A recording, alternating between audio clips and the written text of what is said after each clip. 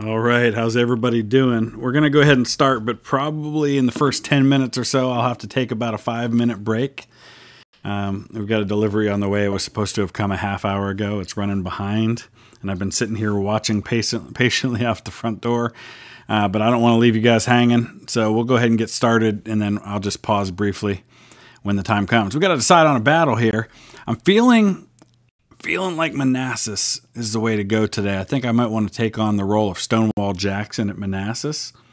I know Zachary would very much love for me to do Pickett's Charge, but I don't know that I'm going to do that one quite yet. In fact, I'm kind of leaning towards, whatever I do, choosing the Confederate side since I did the Union yesterday. Just got to decide on a battle.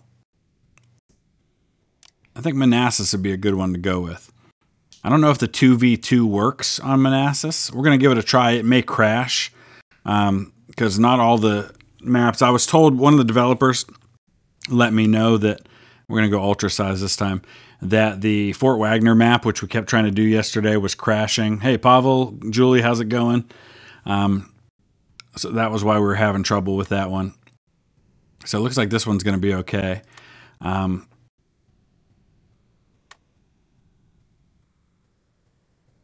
Switch sides.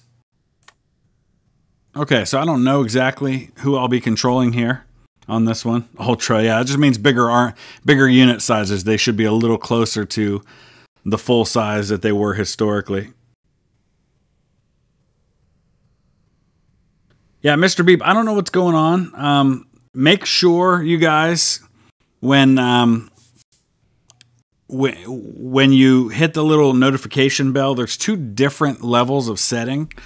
If you set the notification bell, make sure that you also set it to give you YouTube notifications, because I think that's what you have to do in order to get the notifications when stuff goes live. I could be wrong about that. Okay, so it's only the Fort Wagner scenario that does not work, but the map for free play works. Okay, good to know.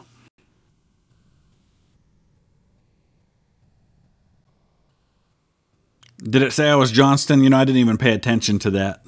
Well, Jackson's part of Johnston's army, I believe, so, because I think Johnston was the army of the Shenandoah. Beauregard was the army of the Potomac.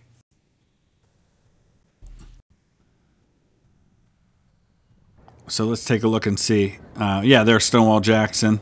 I'm going to pause for a second real quick. I love these maps. I think the maps look fantastic. And again, I was looking at this map earlier because I was at the Bull Run battlefield about 1.5 years, 2 years ago. And like, I knew my way around. By looking at this map, I knew what I was looking at because it hasn't changed all that much even today, the way the battlefield is. So this, I believe, should be Henry House Hill right here. And this is the valley that looks down. Basically, if you go to the battlefield today, you can see from Henry Hill over to Matthews Hill, and things don't look all that different today than they did then. So,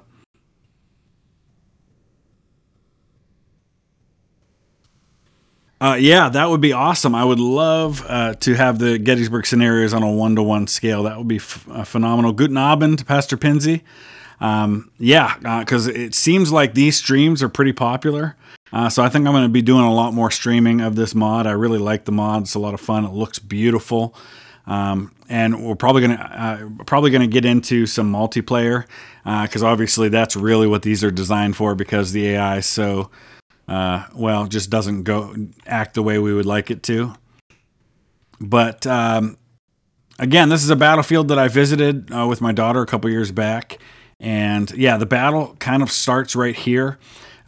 Just talking through the battle historically, it starts with the Union kind of giving a feint toward the bridge over Bull Run Creek, but then the main attack comes down from the north and hits this area right here.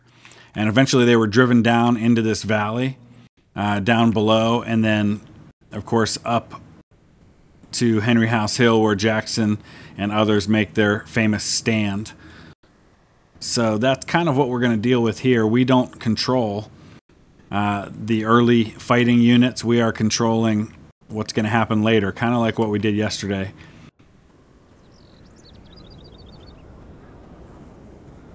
Well, hey, Zachary, this is no reflection on siding with the Confederates. It's just the reality. We're going to play both sides in a battle. So looking here, 2nd Virginia, 4th Virginia, 5th Virginia, 27th, 33rd. That's the Stonewall Brigade right there. In fact, I'm going to go ahead and kind of merge them. Of course, they weren't called the Stonewall Brigade quite yet. They earned that name on this particular day. So I'm going to go ahead and... Oh, that's the Stonewall Brigade getting orders here, so... I'm going to go ahead and get these guns. Oh, man. There we go.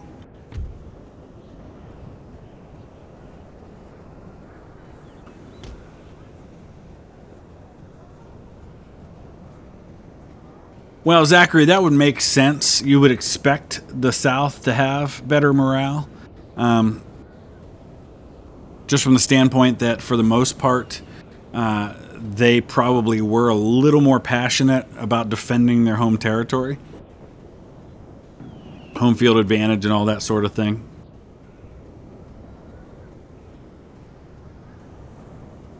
Somebody asked about me doing a naval battle. Not on this yet. I don't even know. I haven't checked to see if there are naval battles on this. So historically, the Confederate battle line was not like the stand that Stonewall Jackson made was not, you know, right at the crest of the hill or even down a little ways. It was actually back here a ways, almost at the tree line.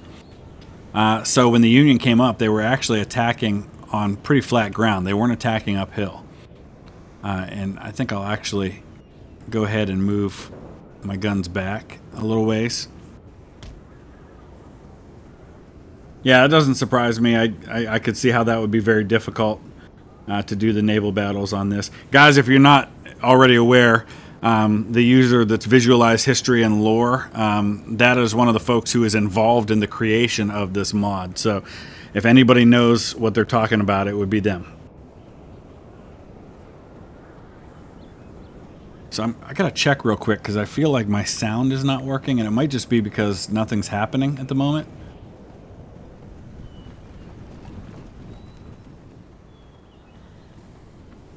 Yeah, I'm not hearing any sound, so let me check something real quick, guys. Yeah, that would do it. Okay.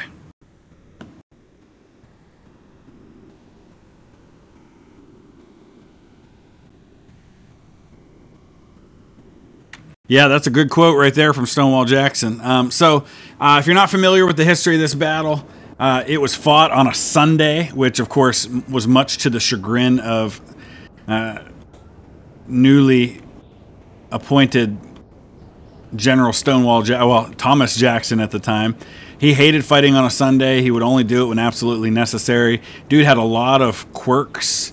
That's not even one of my guns.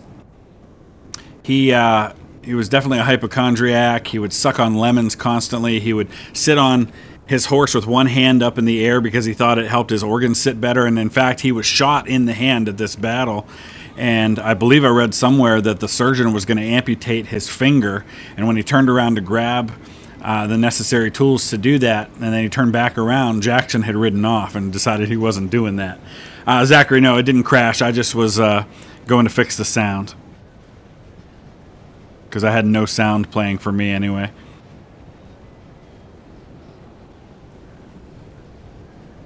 So this is the Stonewall Brigade here. We're going to, I think, go ahead and, I don't know what my friend is doing here. He's just kind of pulling back, it looks like, which is fine. We're going to be on stronger turf that way.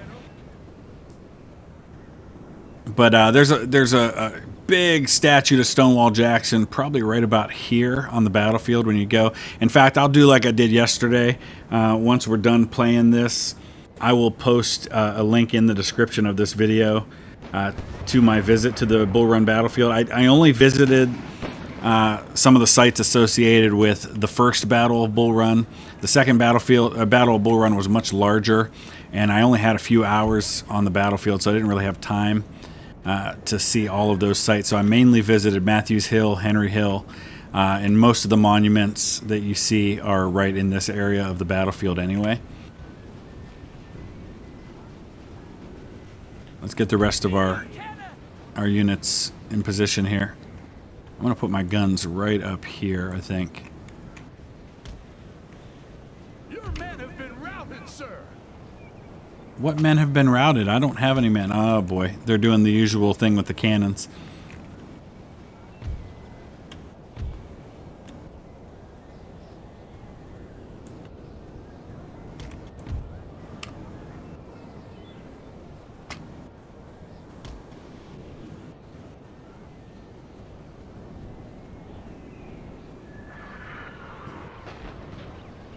Yeah, to get a campaign for the Civil War, you have to go to the Empire Total War mod for the Civil War, which obviously is not nearly as beautiful as this one. So we've got to get... Oh, there's Hampton's Legion. So Wade Hampton, who commanded Hampton's Legion, ended up governor of South Carolina after the war. It's going to be a while before I get in. I don't know what these guys are going to do. I'm waiting to put my men into position until I see what they do. So you can see how much bigger these units are since we're on Ultra. So I may have to go up and hold the front lines here since he's not. And I'd really like to put my units into position to where we're firing on him as he's trying to cross this valley.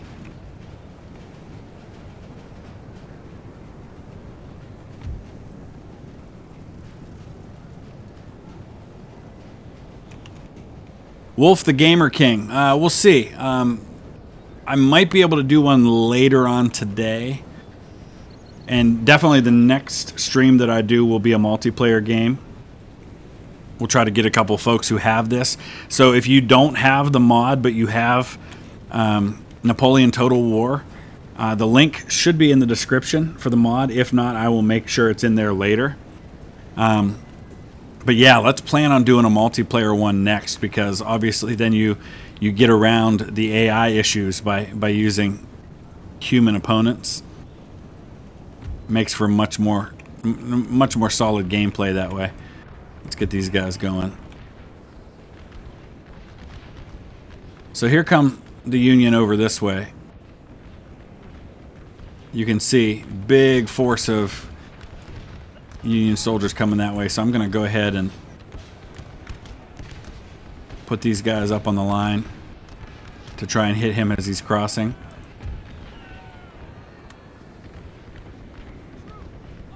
What general perished already?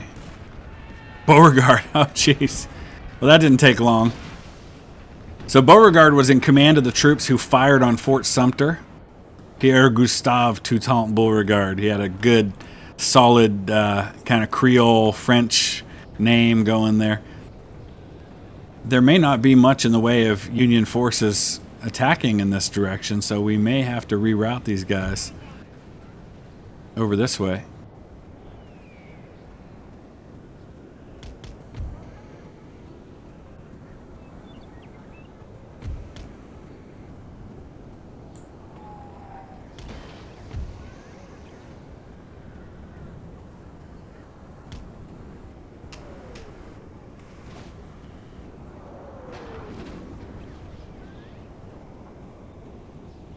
The ACW Hardcore Discord, I think I already have, but I will double check and make sure, because I may not have. Where can I put these guns?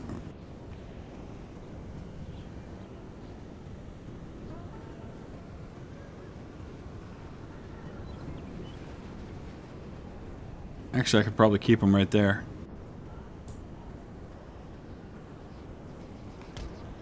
Where's Stonewall?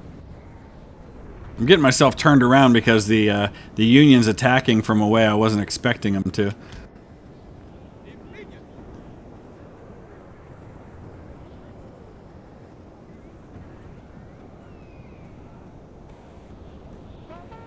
Let me check the map, see where my delivery is. It's still a little ways away. I think we're good. All right, let's start checking all of my units one by one to see where they're at.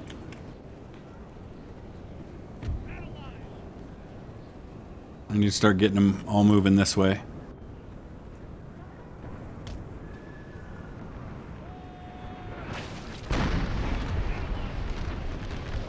So these are some of my units. We're getting them into position now. I've got my guns going. Looks like we're doing a pretty good job of bottling these guys up.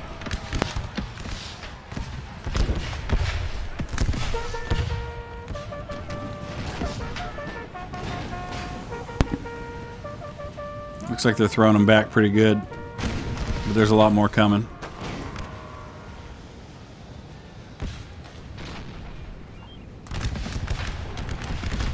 Is there a belly button battle? No, there's no naval battles, Nelson. Not for this mod. There are a few kind of random Union forces over on this side, but it looks like most of them are headed over toward this direction.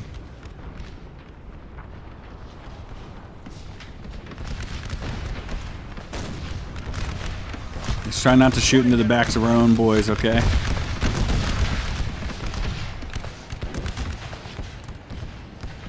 I'm going to send the 24th Virginia over here. Oh, looks like there's a Confederate unit on that side of the creek already. Of course, this means they're going to probably walk right through the lines. Hey, Caleb, we are doing well. Hope you are as well. Man, look at this massive blue coming across.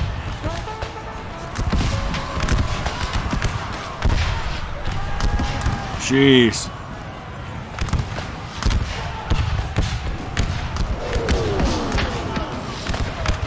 Eager, I will do that. I'll check the Discord and get. I'll start first with seeing if there's any of the viewers that want to play from my channel. Oh, look at that explosion! That was so cool.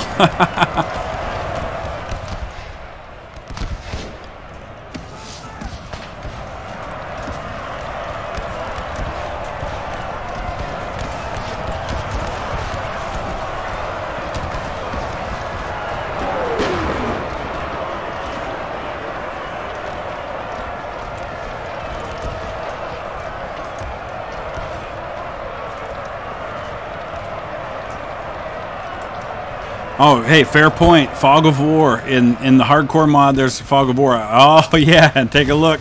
There they are. Good to know. Did not think about that.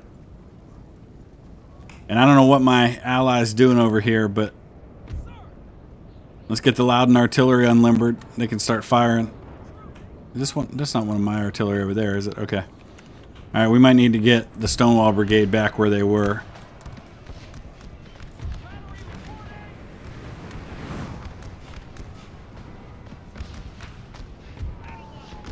There is a Union force that tried to cross right here, the 69th New York. I think that's part of the Excelsior Brigade, isn't it? Your men have been routed, sir. Where? Oh boy.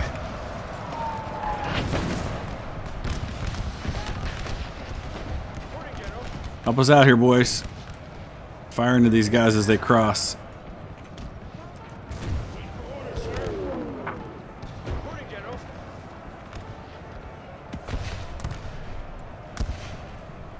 Alright. We're going to send this unit back.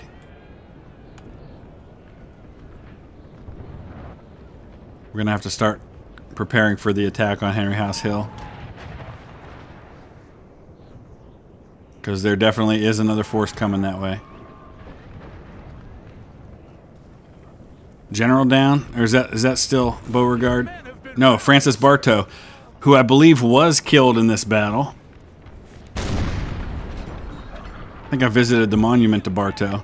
Bartow and B were both.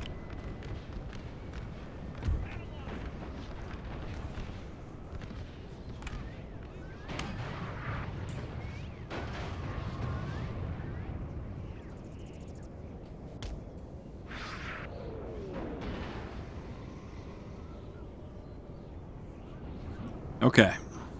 So I'm going to check. I'm just going to go one by one and look at all of my units and their position. So this is the 2nd Virginia from the Stonewall Brigade right there. I think we're probably solid right now. 33rd Virginia Culpeper artillery is not mine. These are all my units here, though. That's Allied. Allied. Alright, we're going to take these guys over there, too. It's a bit of a hodgepodge right now. I've got guys everywhere. But there's a huge Union force coming this way. A unit has grown weary, sir.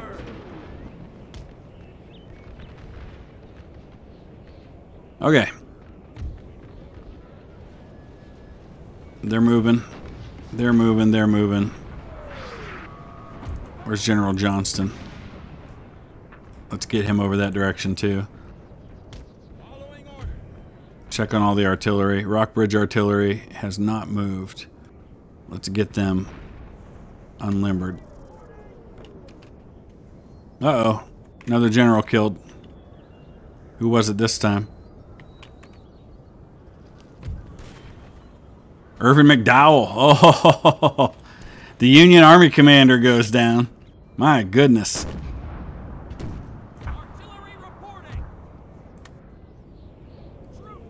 Mark, Ohio. You in Ohio? What part of Ohio are you in? Artillery! Alright, I think this artillery's firing. Yep.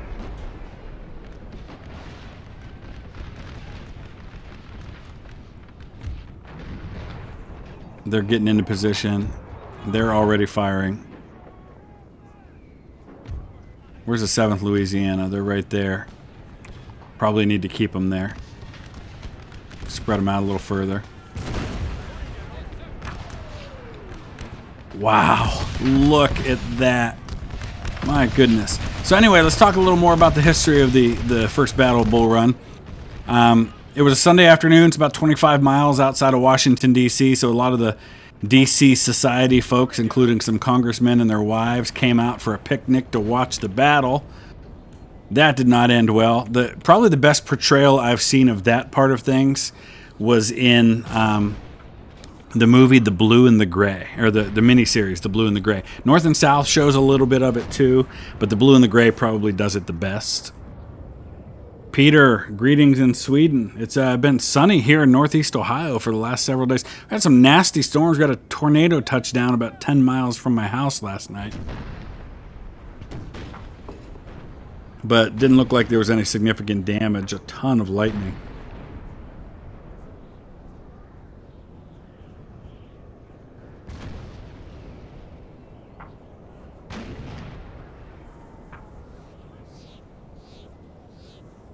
I was just in Connecticut a couple of months ago. My first time in Connecticut, actually. Flew into Hartford. Speaking of Hartford, Connecticut, that's where Sam Colt's buried. The same cemetery also has Gideon Welles, who was the Secretary of the Navy during the Civil War. Ooh, cannonball just hit Henry House. The widow Henry, who lived in that house, was actually killed during this battle. A shell hit her bedroom, I believe. And also another cool story, a lot of you may know this already, but Wilmer McLean, his farm was on the Bull Run battlefield.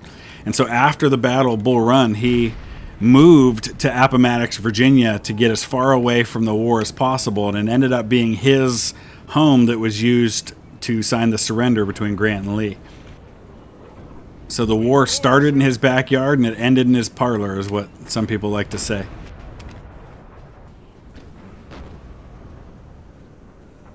So who's this? This is the 2nd Virginia here. We do have some Union regiments coming this way. And I don't have much over there to stop it.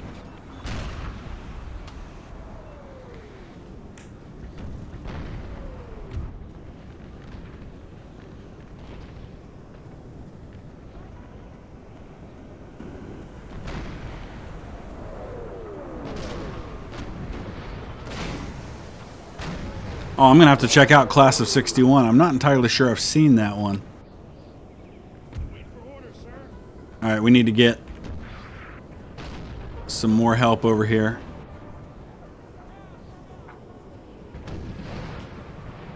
This isn't like yesterday's battle where, you know, everything on my side was in a pretty contained little area. We're much more spread out here.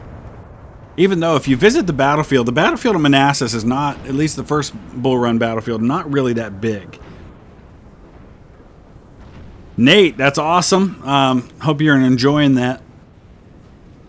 I do love Ultimate General Civil War. I'll tell you what would be the perfect game to me. And I think that we have a game coming that's going to be like that. Would be a game that's got the best elements of this, like this mod, in terms of how good it looks and the attention to detail and the right units and things like that, combined with Ultimate General Civil War, combined with Scourge of War. And I think that there's a game coming that's going to be some of that. It's called Grand Tactician, and it looks really cool, and I can't wait to get a playable copy of it. All right, they're coming. So, interesting thing about this battle, too, is that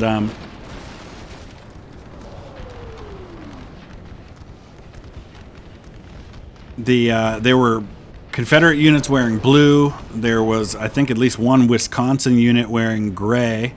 So there's a lot of confusion on the battlefield. Yeah, so I saw somebody mention something about Major Richard Winters, and yeah, he grew up in Ephrata, which is not far from Gettysburg. It's in Lancaster County. I've been to Major Winters' grave there. It's probably 45 minutes to an hour at most from Gettysburg. Oh, another Union general has gone down. Colonel Samuel Heinzelman. So, some of the people who fought at this battle, there was a very brand new to command brigade commander named William Tecumseh Sherman, who commanded a brigade here. A lot of the kind of big future stars on both sides. I think Richard Ewell and James Longstreet were commanding brigades here. All right, let's see what's going on. Let's watch the 2nd Virginia in action.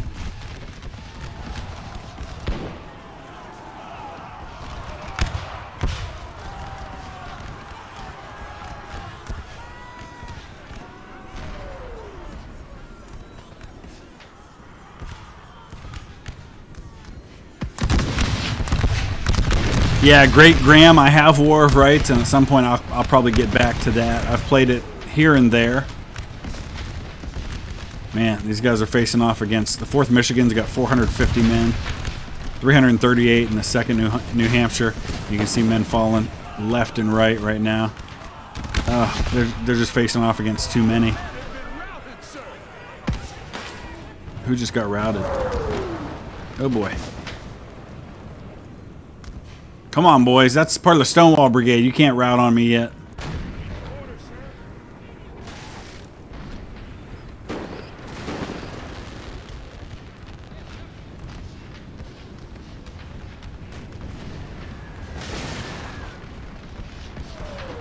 Man, 33rd Virginia is facing off against 3 regiments at least.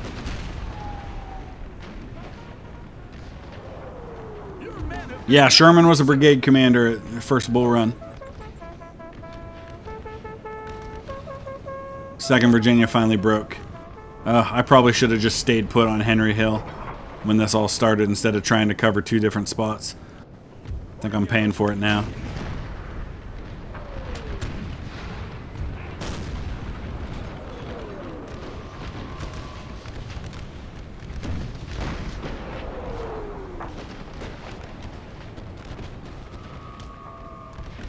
All right, we're gonna get these guns switched over to fire on these guys, and let's get them firing canister.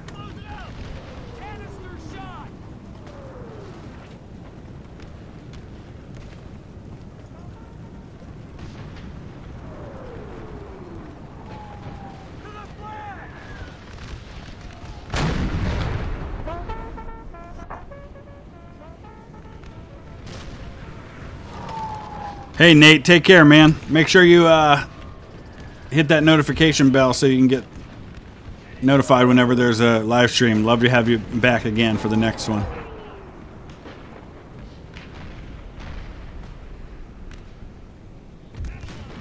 All right, 33rd. Come on, let's pour some fire into the 1st Minnesota. Oh, that's the 1st Minnesota. Waiting for orders, sir. 4th Virginia. Oh, what are you doing, guys? Fire on them. There you go. They're rallied. Not sure why we're not firing at the moment. Let's get them facing the right direction. All right, we're going to move up.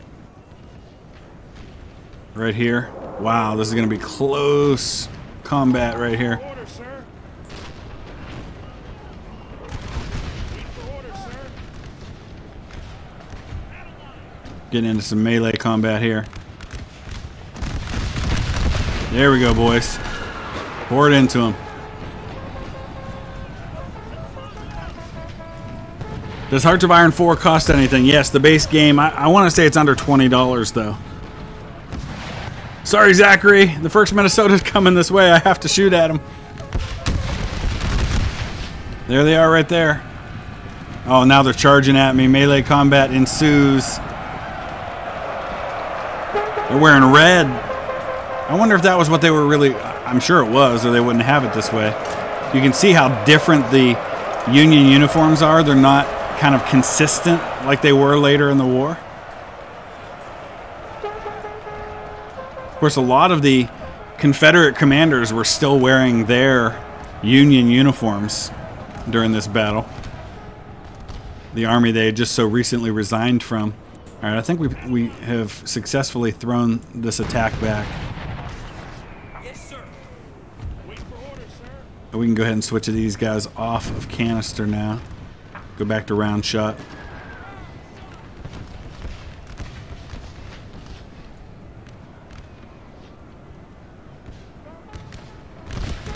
Hey, I love me the 1st Minnesota, but I had to defend my ground.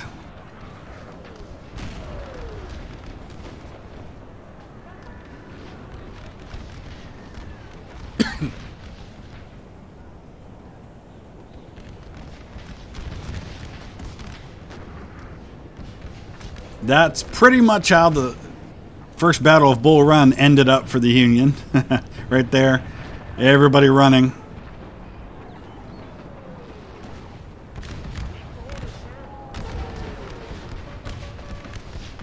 Now let's look and see. We've got something going on over here. Waiting for orders, sir. Who's that? 23rd U.S. Battalion.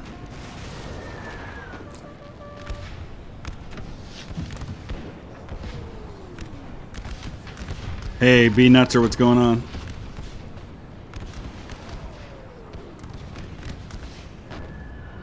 Zakawe, this is the First Battle of Bull Run. Manassas, as it was known in the South. Waiting for orders, sir. Got a little crazy for me at first. I forgot that there's Fog of War on this mod, which is great. I'm glad there is. That's the way it should be. But I did not operate accordingly, and I initially went to counter what I thought was the main Union attack over here and left Henry House Hill wide open for the other half of his attack. Reporting, General. Man, this is where some of the worst of the fighting took place. Look at that. That is so... It's ugly, but it's amazing and beautiful at the same time, because it looks like what you would expect a Civil War battlefield to look like. You read some of the accounts of some of the battles, talking about how you could walk from one end of a field to the other without stepping on the ground because there were so many bodies. I know they talked about that at Cold Harbor. Shiloh, they talked about it being like that. Jasper, how's it going, man? I'm glad you're here. Hope all is well in Belgium. Hope to visit your country someday. I would love to see some of the sites associated with like Bastogne. I would love to visit Bastogne. I think that would be amazing. A lot of my own country's history. In Belgium, of course, Waterloo is there. A lot of history for a small country.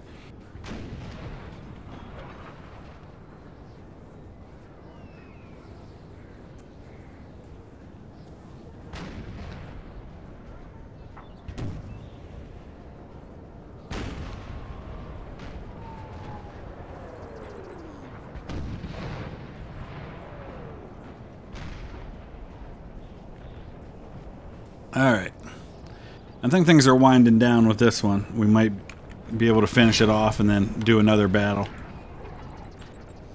I'm just kind of getting everybody into position. We'll wait and see who reforms, because I can see some of the Union units reforming back there.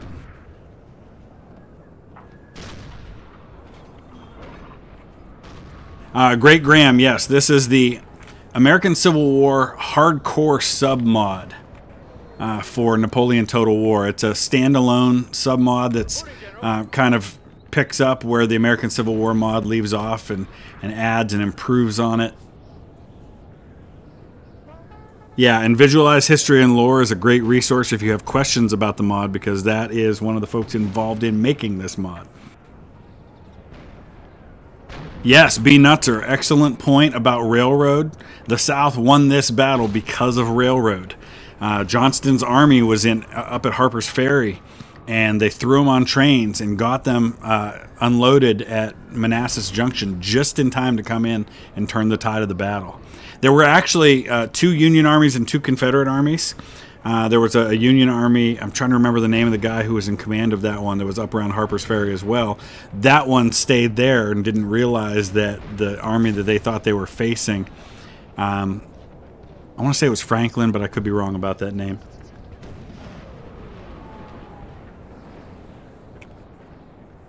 I don't think he's coming back, at least not for now. There's still one Union unit over here that's fighting. Let's go deal with him. Looks like he's breaking, because he's facing an Allied unit over here. Well, Johnston, yeah, Visualize History. Johnston was the Confederate commander. I'm trying to think of the name of the Union commander who had the other army that was facing off against Johnston. I can't remember his name because he wasn't somebody who played prominently in the war later.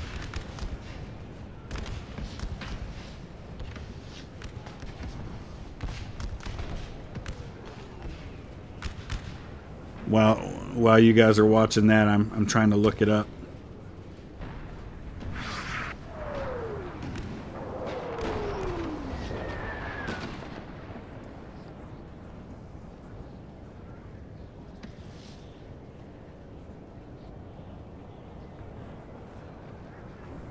What was Patterson? Robert Patterson was the other Union commander.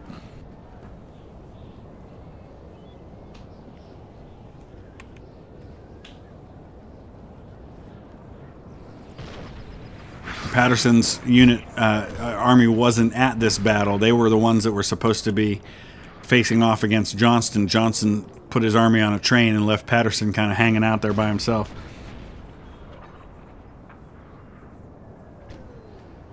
Checking on the 1st Minnesota. let me see if I can find them. They're one of. Oh my gosh! Look at this. It's like a swarm of Union units that are all waiting to try and march around this house. There's the 1st Minnesota right there. They're the ones with the cool hats and the red uniforms. Kraylith, no, I actually went to school to be a history teacher, but I've never actually had a job in the field. My day job is as a national speaker for an organization called Rachel's Challenge. I go into schools all over the country speaking about kindness, compassion, how we treat one another, something that we could probably stand to do a little bit better at right now. I actually work for the family of one of the victims of the Columbine shooting. They're good friends of ours, and we actually, my daughter is named after her.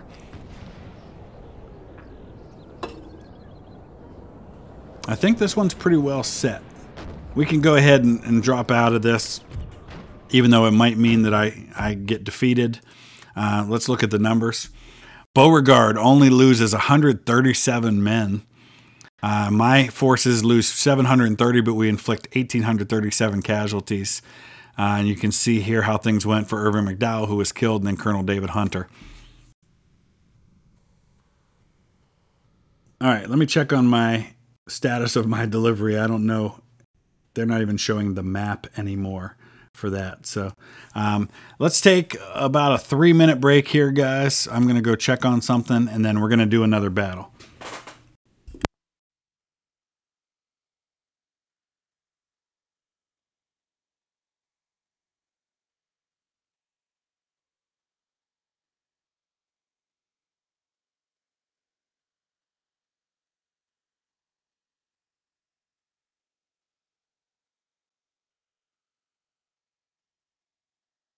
All right, that was a quicker break than I thought. Hope you didn't go too far. Mark, I appreciate that. Thank you, sir. All right, let's. I want to try to keep it to the small battles because I don't want to have anything too major here. We know the Fort Wagner one's not working right, so how about? All right, we'll do Pickett's charge. How's that? Let's do it.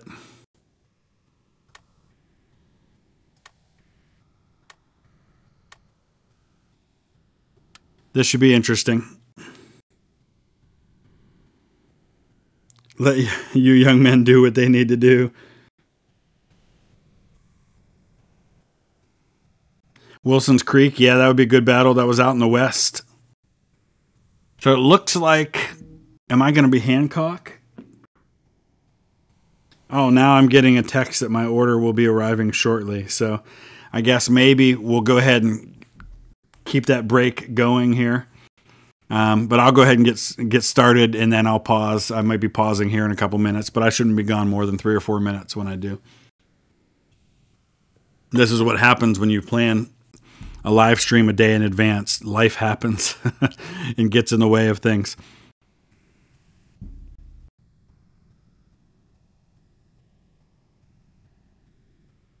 So Hancock's 2nd Corps, and then, of course, John C. Robinson. I think he was one of the division commanders. So let's pause for a second so we can kind of get the lay of the land a little bit here. Who am I in command of? I got a big force here. I've got the 19th Maine. Pretty much for me, I just have to kind of keep everybody where they are. I want to get these guys on the opposite side of the fence.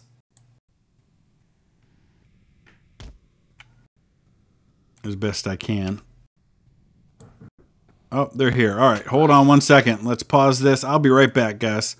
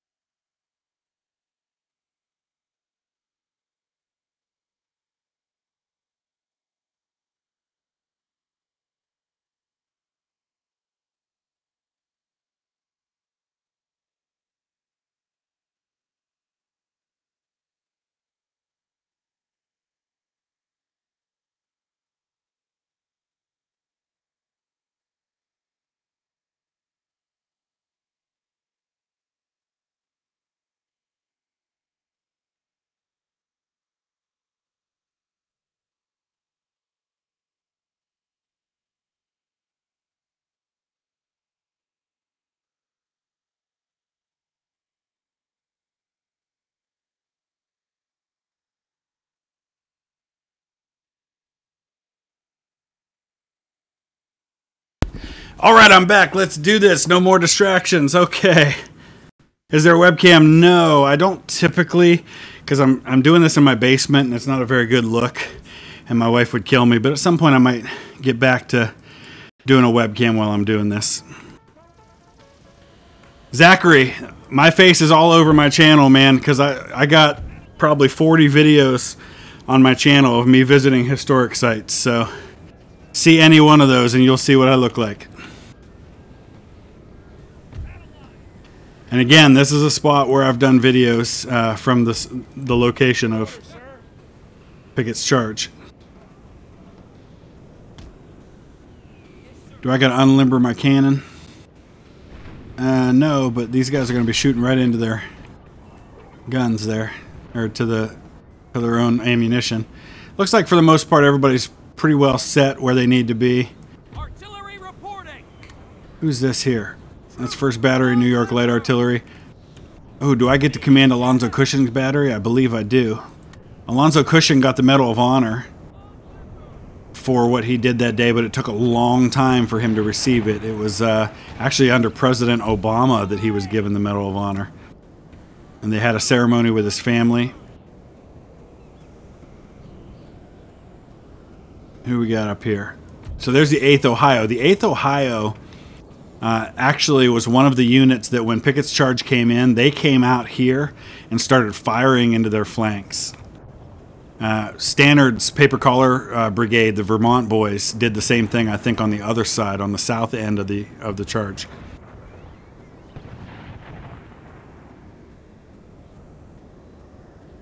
Yeah, if you just go to my channel, just look for the History on Location videos. There's a ton of them. I actually had just one, my most recent one was from Boston, visiting the USS Constitution. My Allied boys are riding out. Oh boy. So I basically am commanding the center of the Union defense. Orders. I'm going to pull these guns back.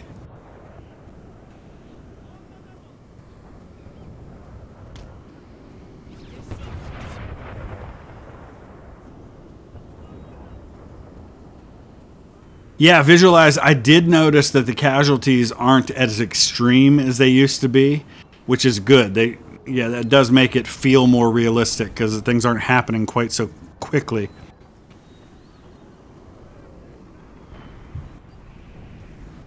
Oh, you saw the 1st Minnesota? I'll have to look and see where they were.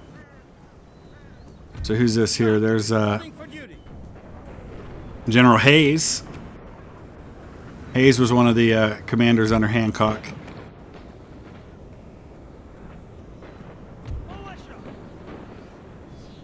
This is such a cool view right here.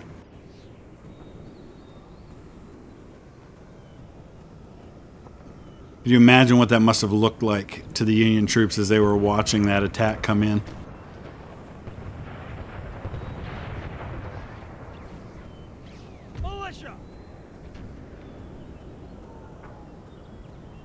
Yeah, and B Nuts, Nutzer, what happened? Oh, that's one of those units. Oh, and see, this is one of the things the AI does that you would avoid by playing multiplayer, is that he's riding his guns right out into the lines. So we'll definitely have to get into some multiplayer battles.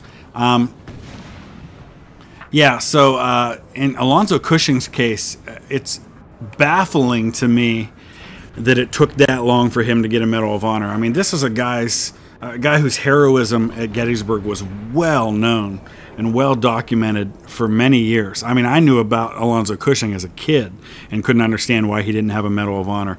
The guy, even when the rest of his battery had either been wounded or had fallen back, stayed at his guns.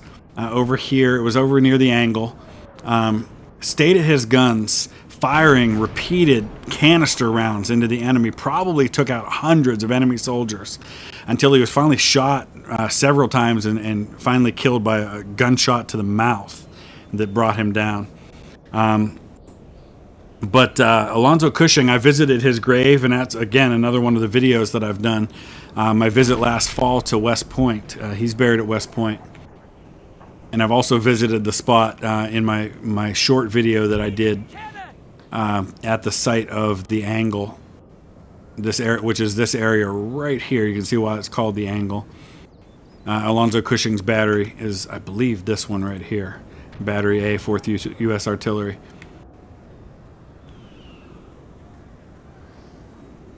Scummy, how's it going? The max range on rifles and artillery was definitely well over a mile. The rifles, probably max effective range, I don't know, 300, 350 yards.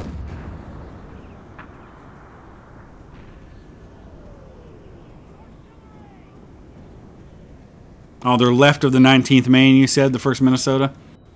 Isn't that an amazing thing that the 1st Minnesota, here they are right here, what's left of them. This is a unit that, you know, the 20th Maine gets all the glory for Gettysburg, and they deserve some. But I believe that what the 1st Minnesota did is far more compelling a story than the 20th Maine. On the 2nd day of the battle of Gettysburg, the 20th Maine was up here on Cemetery Ridge, and because Sickles had moved his line forward up to here and left this gap between the 3rd Corps and the 2nd Corps, when Sickles was repulsed, the northern end of Longstreet's assault was coming toward a gap in the Union lines on Cemetery Ridge.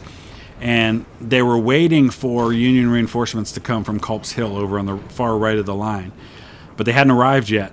And so Hancock, the 2nd Corps commander, rides over here, finds the 1st Minnesota. William Colville was the name of the commanding officer. And he finds him and orders him to charge into one, or at least one, maybe two, Confederate entire brigades. There are 282 men in the 1st Minnesota, and they charge into probably 1,500 to 2,000 men, and with 80% casualties, buy time for the Union to reinforce the line, and probably saved the battle on the 2nd day. And not enough people know that story, but that was the 1st Minnesota. And then where are they on the 3rd day? But right at the center of the line when Pickett's charge comes in. And likewise, the Confederate unit who suffered the highest casualties during the war was the 26th North Carolina, and that was on the 1st day of the Battle of Gettysburg. They lost 80% casualties. They were in Pickett's charge. So these two units who had been completely decimated in the first 2 days of fighting still participated in this part of the fight on the 3rd day. He's not here yet. Let's take a look and see where he's at. Who we got here? So there's Garnett's brigade. Dick Garnett had to ride a horse. He had gotten into a big tiff with Stonewall Jackson. Stonewall Jackson actually accused him of cowardice. But then, of course, Jackson was killed, and so there was no chance for Dick Garnett to redeem himself. You can see holes getting blown in his line here.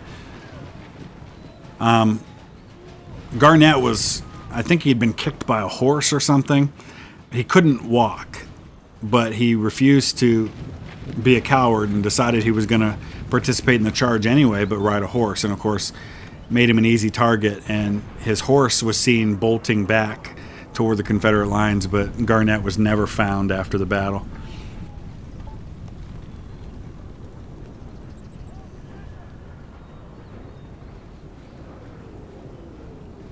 Where's A.P. Hill? A.P. Hill, he had units in this charge, but did not, I don't think he participated in himself in this charge because all the units were under Longstreet's command. But A.P. Hill would have been up here. The 3rd Corps held the center of the Confederate line. The 2nd Corps was on the left over by Culp's Hill, and then the 1st Corps was on the right. So these are probably some of A.P. Hill's units here. Yeah, 3rd Corps.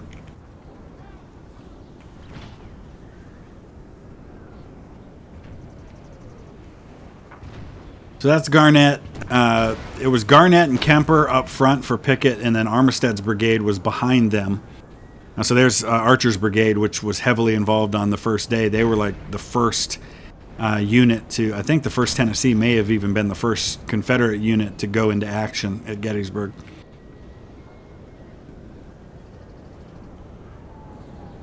Yeah, the next Total War is Troy. I believe it's out or about to be out. Yes, John Mays. I am really excited about Grand Tactician. I was talking about it a little while ago. Oh man, that could be a really, really good game if it ends up being as good as it looks. I'm definitely excited about that, and I believe I will be among the first people to get a playable copy of that game when they start going out. At least that's my understanding.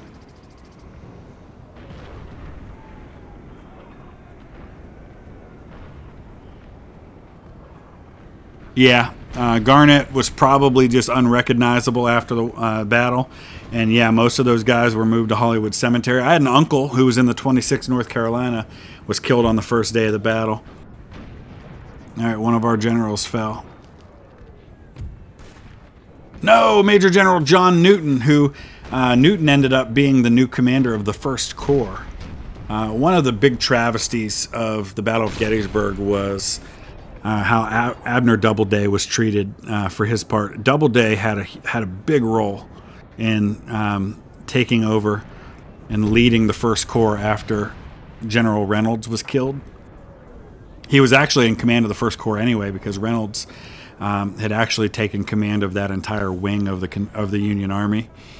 So when Reynolds was killed, it was Doubleday's corps, but Oliver Howard blamed Doubleday for the Union retreat on the first day, even though it was the 11th Corps that had collapsed.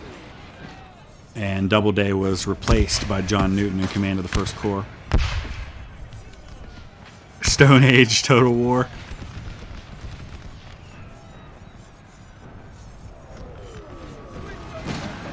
Yeah, John Mays, I believe this summer for Grand Tactician. Oh, there's another general fell.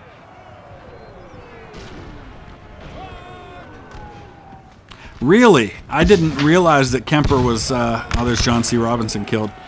That is really cool that you were able to go and visit his personal grave. Kemper was shot in the abdomen, was expected. They said it was a mortal wound, but he survived. Ended up, I think, the Speaker of the Virginia House of Representatives. Or was he? He may have even been the governor of Virginia after the war. I can't remember. But, and of course, Armistead was killed. Armistead's uncle was in command of Fort McHenry during the battle in the War of 1812, in which the Star-Spangled Banner was written. Armistead's buried in Maryland. He was from Maryland originally. I think he's buried, I want to say Frederick, Maryland, in a Catholic cemetery.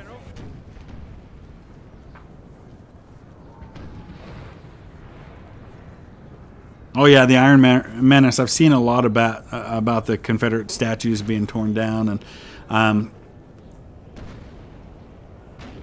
yeah, visualize. I would love to see that. That is awesome. That is, what a cool experience that must have been.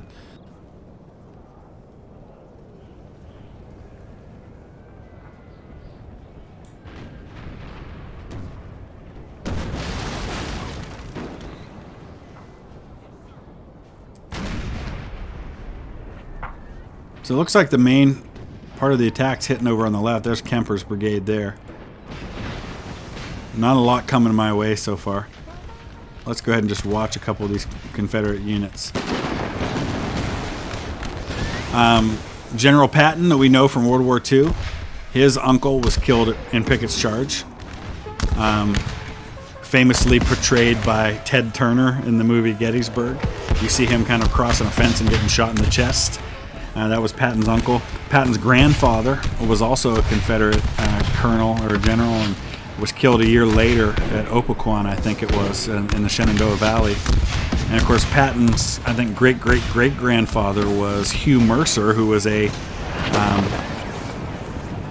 Patriot general, brigadier general under Washington. A good friend of George Washington's was killed at Princeton, bayoneted to death a week after the Battle of Trenton.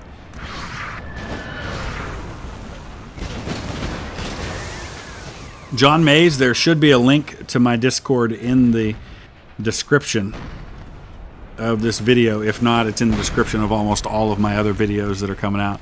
Hanson, the next poll. Yeah, good question. I'm working on that. I've got the results for the first half of the voting for the round of 64. I'm going to put out the other half of the round of 64 probably in the next day or two. And then we'll announce the results and we'll go to the next round of voting. How do I feel about the Confederate statues? Honestly, I can see both sides, and I'll tell you why. On one hand, you can argue that, yes, they were traitors, but then there are statues of George Washington in England, and he would be kind of the same way. You could also argue the fact that the United States government does not view them as traitors. They've not only been pardoned, but they also, based on a law that was passed, I think 50 or 60 years ago, Confederate veterans are considered to be U.S. military veterans. So from that standpoint, the government views Confederates as U.S. soldiers.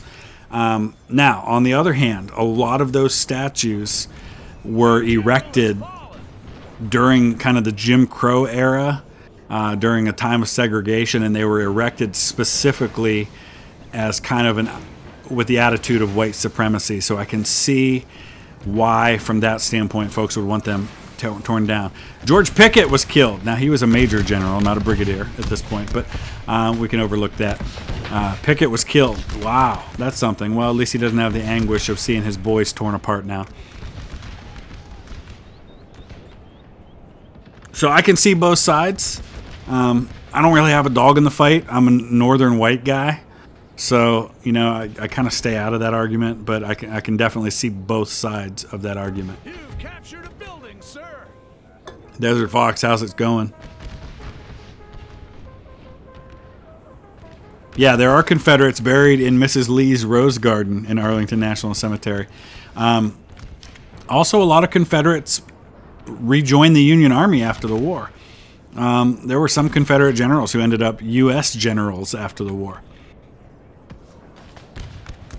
I have lots of family myself who were Confederates.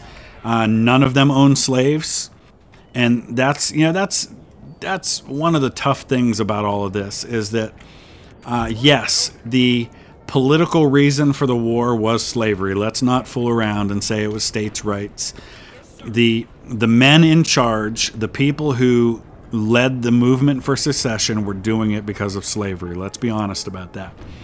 That said, the rank-and-file Confederate soldier was not fighting for slavery because the rank-and-file Confederate soldier, for the most part, did not have slaves. None of my family members who fought in the Confederate Army owned a single slave. Johnston Pettigrew was killed. I believe he was killed historically. Was he killed in this battle? I always confuse him and Pender, because Pettigrew, I think, was killed in this battle. Pender was killed in the retreat, or vice versa. Pettigrew was a North Carolina professor, I think from the University of North Carolina. I'm also a northern white guy who happens to be a descendant of slaves. I had a slave ancestor, my third great-grandmother, which would be great-great-great. I'm not saying third grade. She wasn't in third grade. My great-great-great-grandmother was a woman named Cheney Caudle, who was a slave in Kentucky, in eastern Kentucky. My great-grandmother, who lived during my lifetime, was listed as mulatto in most of the records. So I'm about Ancestry DNA says I'm about 1/10 African, because I've got a little bit of black ancestry on both sides of my family. But okay, Pettigrew was the one who was mortally wounded on the retreat, so I must be thinking of Dorsey Pender, who was wounded during this fight, who was a division commander. Okay, he died. I believe he was wounded at Gettysburg, but survived until a couple of weeks after.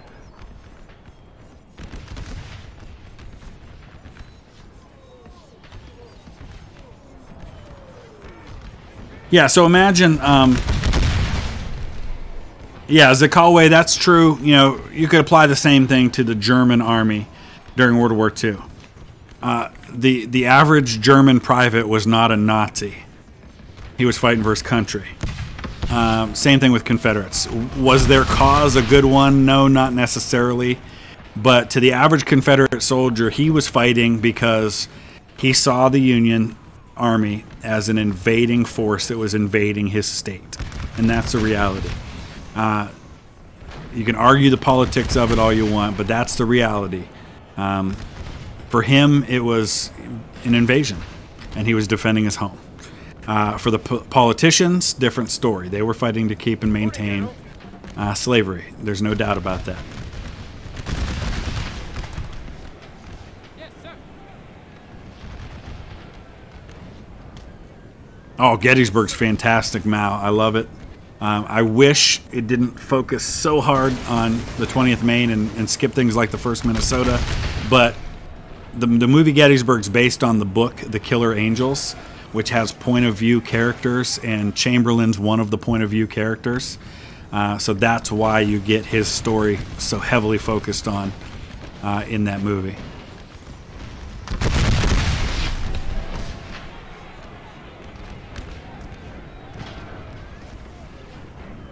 My daughter's YouTube name, I'll type it in because it's hard to kind of just say and understand. It's Gory Gaming 24601. She's got 130,000 subscribers. She, when she's making videos every day, she adds about 1,000 subscribers a day. She's way more popular than I will ever be. No, the 20th Maine was in the 5th Corps. The 1st Minnesota is part of the 2nd Corps.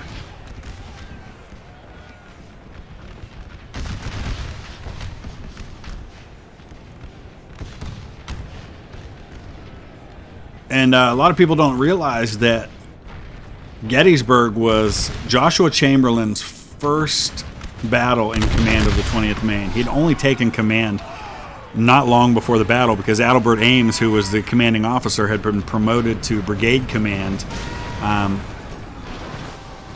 in the 11th Corps. And Adelbert Ames was the, I think he was the governor of Mississippi after the war.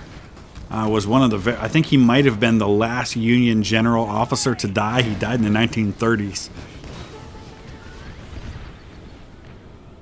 Anthony, not to my knowledge, any relation to Neville Chamberlain, but that doesn't mean it couldn't be way back. Joshua Chamberlain was governor of Maine after the war. Ended up president of Bowdoin College, which is where he was a professor at Bowdoin College. They're getting closer now over here. Chamberlain had requested a leave of absence to go enlist. It was denied, so he took a sabbatical and said he was going to Europe, and instead he enlisted. He was actually offered command of a regiment, but very wisely understood that he wasn't ready to command a regiment, so he took second in command of the 20th Maine. So another cool story about Chamberlain, if you've never heard about his actions at Appomattox, it's one of my favorite stories from the Civil War. Is Chamberlain, by the time of Appomattox, had been wounded so badly that a lot of northern newspapers had actually printed his obituary because he was shot through both hips at Petersburg, wounded 6 times, I think, in all. Everybody thought he was going to die. He survived, ends up a brevet major general, ends up in command, I think, of a division at the end of the war. He was given the ceremonial duty of accepting the Confederate surrender at Appomattox as they laid down their arms. When I think it was, I want to say it was John Gordon, who was another incredible story himself. When he was marching his troops past Chamberlain, Chamberlain called his men to attention to salute the defeated Southerners. And then Chamberlain, actually, him and Gordon both in their memoirs described this scene. And just the way the language they used in describing it was really cool. John Gordon actually called Chamberlain the knightliest soldier in the Federal Army. And so Gordon returns the salute with this kind of movement of his sword and his horse. And it's just such a cool moment for these armies who had fought so hard against each other for years, and seeing all their buddies die to kind of honor each other that way. And Grant was very magnanimous as well in how he honored the defeated South. He and Lincoln were very much of like mind when it came to how to receive the South back into the Union. Oversimplified Civil War. Yeah, I love oversimplified videos. He's got some cool stuff. He's got some really good stuff. He just did one about Henry VIII. Yeah, Chamberlain actually ended up dying of his wounds something like, I don't know, 40 or 50 years after the war. It said he was one of the last people to die of the Civil War. Have I seen an ironclad or a U-boat before? No, I have not. Not in real life. Who's this up here? 69th PA. So the Confederates are still coming, man. I mean, they've got a lot of units still on the way here. Do I prefer this mod or Ultimate General Civil War? I love how this one looks. The beauty. I mean, you can't get past just how amazing this looks, and just kind of being able to watch the men in action is something amazing. You can't compare the two because they're so different.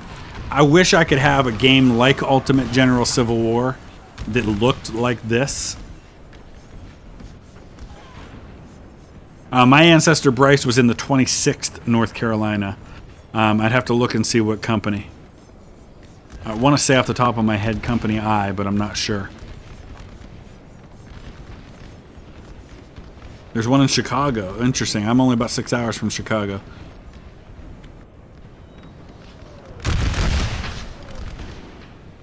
Who's this here? This is Pender's division.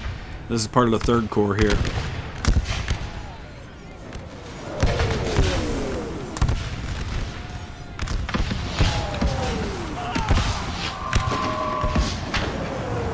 Yeah, lucid moment, especially the last 2 years of the American Civil War. By that point, the tactics had finally started catching up to the technology. See, the technology in the Civil War, because of the mini ball, because of rifled guns, made for deadly accuracy. And so the tactics were outdated. Men standing shoulder to shoulder, just made for easy targets. And so they finally started to figure that out by 1864. That's why you see a lot of trench warfare, even by the time you get to Cold Harbor and then, of course, at Petersburg, because the tactics were finally catching up to the technology. So yeah, it was kind of a preview of World War I.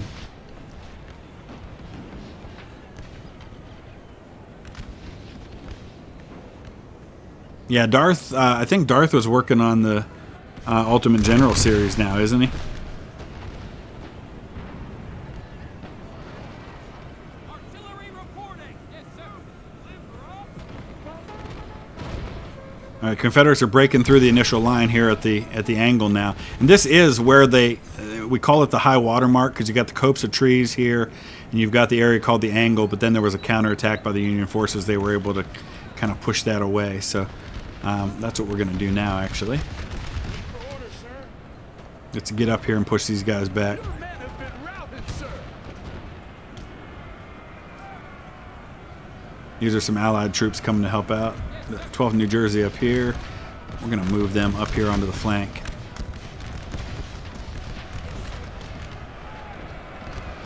Come on, boys, you can do this. Cold Mountain, yes, I like Cold Mountain. I love their portrayal of the crater at the beginning. Wow, they're really pushing through. This is Heath's division, Pettigrew's brigade. So these are the folks who led the attack on day 1 of the battle. Your men have been routed, sir. They're breaking through on me over here. Who do we got back here? General, stop. That's just General Haro. There's General Hancock. I've got him way too far back. General Meade's headquarters was back here too. Who do we got here? 7th West Virginia. Let's move them up.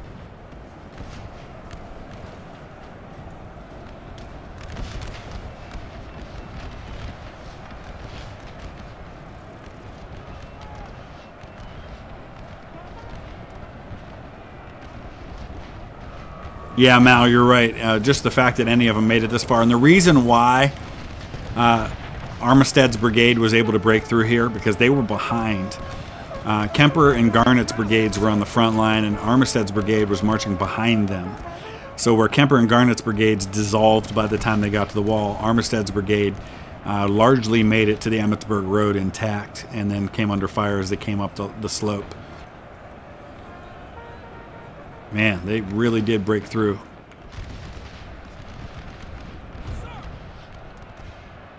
Can we get these guys unlimbered again?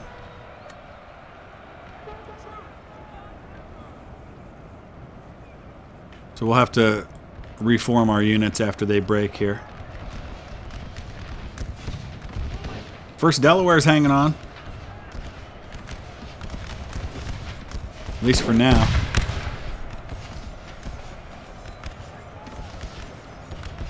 Yeah, the U.S. didn't fight for very long in World War I. By the time they got into the war, it was into 1918. But interestingly, the U.S. arrives in force in Europe just as the Eastern Front collapses because of the Russian Civil War. Oh, Gettysburg during the anniversaries is fantastic. I was there for the 125th back when I was a kid.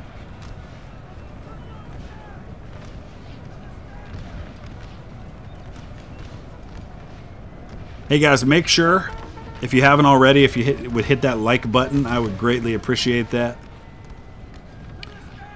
With all videos and with any YouTuber that you support, I've been mentioning this a lot lately because it's important to mention.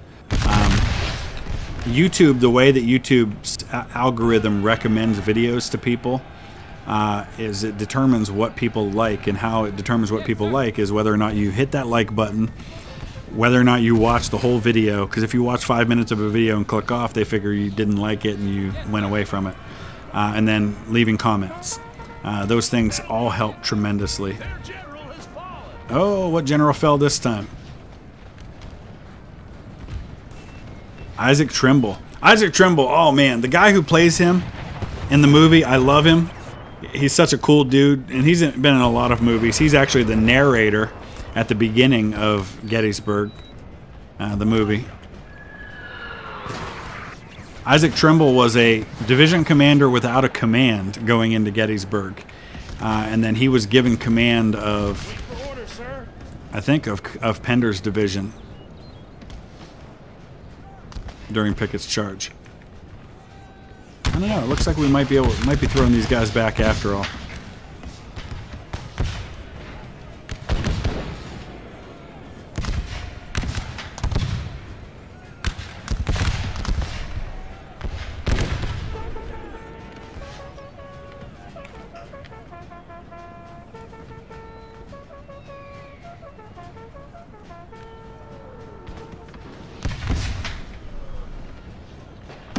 Most of the Confederate forces are breaking and falling back now. So he broke through temporarily, but he fell back pretty quickly. Let's head back down this way. This is where he kind of made his main breakthrough. Reporting, General. We're still fighting. The 20th Massachusetts still fighting some melee combat.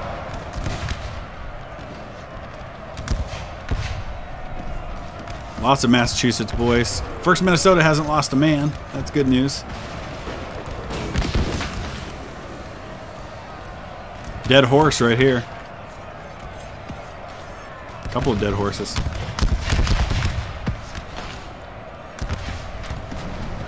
Atheist 3, how's it going? There will be another War Thunder stream pretty soon. I'm just waiting to get all of my new units unlocked. They're supposed to be doing that for me. Hanson Lusitania was part of it. It was one of a number of things. You also have to look at the Zimmerman telegram as being one of the reasons why, and just unrestricted submarine warfare in general.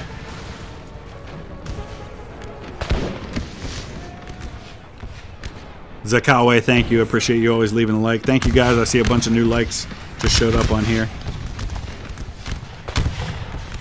Okay, here's a question, and I know a couple of our European friends on here. Rest assured that the 1st Minnesota will lose men. Some of our European friends are probably more likely to know this. What was the deadliest maritime death toll of all time? What ship had more loss of life than any other? Hint, it was during a war. But it was mostly civilians. See how quickly somebody can get this one.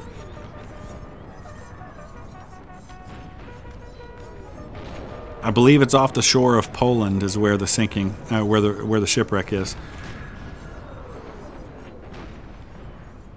I think we threw him back, boys.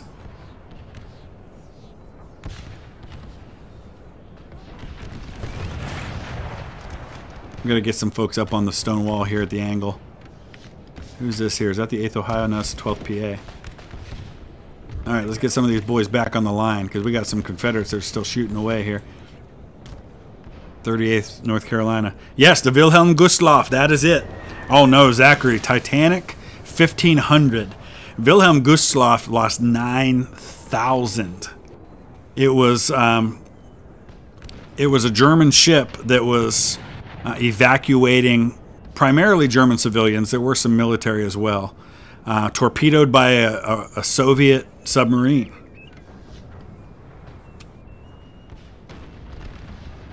And I think it was about 9,000 who died.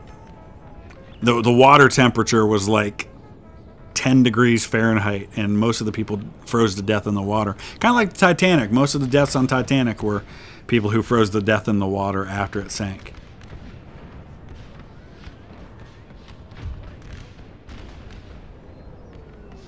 Zakalwe, that's a good point. Yeah, you're right. We do take pleasure in mayhem and those kinds of things. You know, I am drawn more to military and war history than I am to the peaceful parts of history. I don't know why that is. I don't know if it's just a guy thing or what.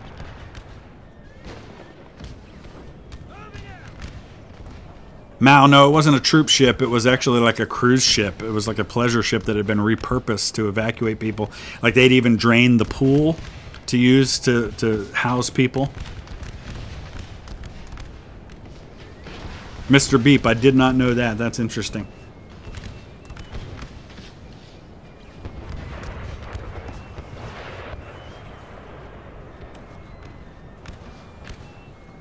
All right, we're going to be wrapping this up here pretty soon, guys. We'll wait and see if any of these guys reform. But I do have my next End of a New Beginning Hearts of Iron 4 video has been uploaded, and that'll be going live in just a little while. That's been a pretty popular series. Looks like some of my allied units have decided to counterattack. There's the 114th PA. Those are Zouaves, I think. Fancy looking boys. The 5th New Hampshire. 5th New Hampshire. Cool story. Not cool for them.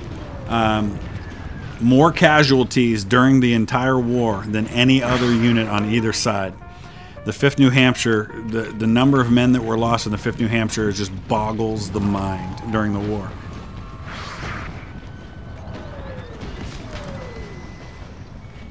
Vigo, I appreciate that. Vigo the Carpathian. Cool username, man. That's awesome. I appreciate that.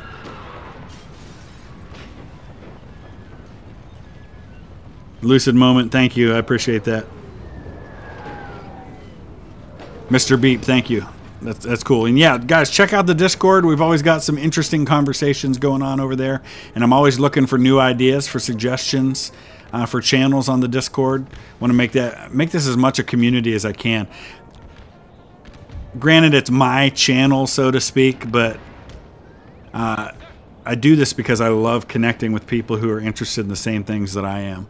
And you guys love history as much as I do, so I love the opportunity to interact and talk and learn. I learn new things every time. I hope you guys learn a little bit of something here and there from me as well. Mao, yeah, I hear you, and I think the point of Colonel Fremantle's character, yeah, I agree. He's very British, the tea and all that stuff. I think his character mainly exists what's the word I'm looking for? Basically, to help understand the context of the war. So he gives an excuse for the Confederates to kind of explain their side and their viewpoint of things, where they probably wouldn't have had a reason to talk about those things. So that's largely why his character is there.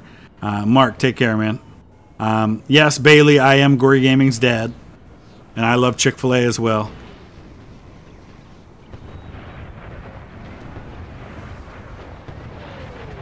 So I think this one's pretty well done. Let's go ahead and wrap it up. Let's take a look at the casualties. It says valiant defeat because I didn't take all the points and everything. But so Pickett actually only lost 618 men. The losses are pretty even on both sides. So one of the things after the battle, as the Confederates were retreating, the Union troops were chanting, "Fredericksburg, Fredericksburg." I think you see that in the movie, actually. Because, of course, they were reversed in roles, because the same thing had happened at Fredericksburg with the Union Army attacking even much stronger position than the one that the Union held here. But we're going to wrap it up right here. Thank you guys so much once again. I'm going to try to stream as often as possible, and I will try to post both in Discord and also here on YouTube to let you know what and when I will be streaming whenever possible. But thank you guys for your support, for being a part of this channel. We'll see you again soon.